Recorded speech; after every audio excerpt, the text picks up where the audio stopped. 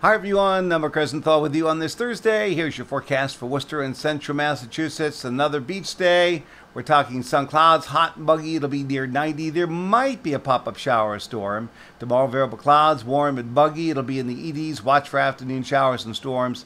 I think we get a break from rain on Saturday. Sun clouds, nice beach weather, 85.